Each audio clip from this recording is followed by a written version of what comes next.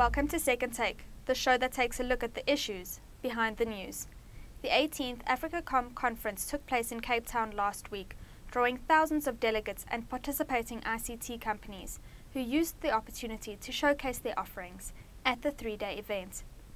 Creamer Media Senior Contributing Editor Online, Natasha Odendaal, attended the annual conference and exhibition. She joins me now. Welcome, Natasha. Thank you. One big announcement at the event was that the second phase of the Africa Coast to Europe submarine cable system would get underway. Could you tell me more about this? Yeah, in an exciting move, Alcatel-Lucent actually announced that they are going to embark on the second phase of the 17,000 kilometer ACE subsea cable. This specific project now will extend the cable that went live in 2012, the first phase. We'll extend it now all the way through the West African coast to South Africa. It's about 5,000 kilometers they need to add onto that, and it's actually going to enable a broadband boost, or more of a broadband boost, for the African countries. I think there'll be about 25 countries in total once the second phase is complete that'll be connected to this cable, and 13 of those countries are African countries. And most of it goes through to Europe, connecting them. This is actually just the latest cable that's actually hit Africa. Africa has drawn a lot of interest when it comes to submarine cables.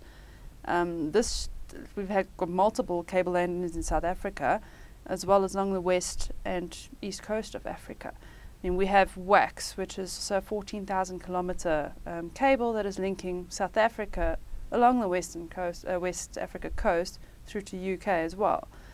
We've got SAT3, we've got Main 1, and the list will go on, and this is just the latest in an exciting move to get broadband to Africa.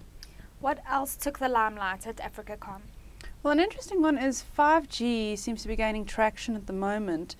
The idea is still a concept. The guys are working behind the scenes now to try and make it a reality, or a commercial reality, by 2020.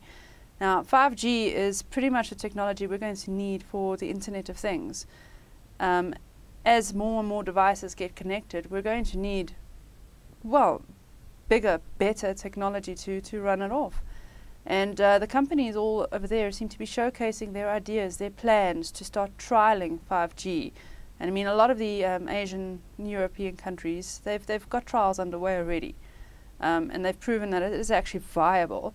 They just now need to get it commercialized, and that's likely to happen by about 2020. And it seems that it's a big deal at the moment. I mean, we've only got less than 5 years to go to get it on the shelves, but Africa unfortunately will have to wait a while longer. Most of the companies, while being excited, will say that yes, it's a viable opportunity internationally at the moment, but when it comes to Africa, we're going to have to gradually phase up. I mean, we're working on LTE at the moment, particularly in South Africa and some East African countries as well. We're rolling out LTE successfully despite our spectrum issues. And then we'll just gradually work our way up from 4G and then to 5G. And it will take a while for it to get to us. There were some other notable announcements, including the launch of a solar-powered mobile charger. Can you elaborate on that? In a move to actually get a charging device to rural communities and towns where there is no electricity, to enable their communities or the citizens of those towns to charge their mobile device, World Panels launched a solar-powered charger as a means to get them connected. I mean, in Africa, across Africa, many more people have phones, but they don't actually have a way to charge them. And now, to actually boost their opportunities that mobile can provide, this little charger will stream electricity using, obviously, the sun. I mean, it's sunny Africa, if you want to call it that. I mean, we've got enough resources here to do it. And then charge their phones. And it's a durable device, so it's been drop tested. It can withstand the worst of weathers. It's a very robust little machine. And now, as it's starting to roll out, World Panel signed a deal with Vodacom to try and get it out to the market, to distribute it for now through Vodacom.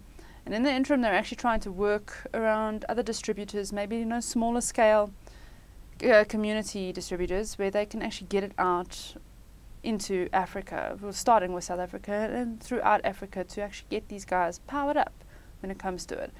One of the guys also mentioned that it could also offer an opportunity for these guys to start up a little business. You would offer to charge their phones for a certain amount of money across little rural townships, so that it saves from every person having to buy their own solar panel device. Now, at the moment, it's a bit too expensive to get it rolled out all throughout Africa at the moment, and many rural communities can't afford it. But we'll have a look at it. We'll watch that space and see if they can actually successfully get it out into Africa. Thank you, Natasha. Thanks.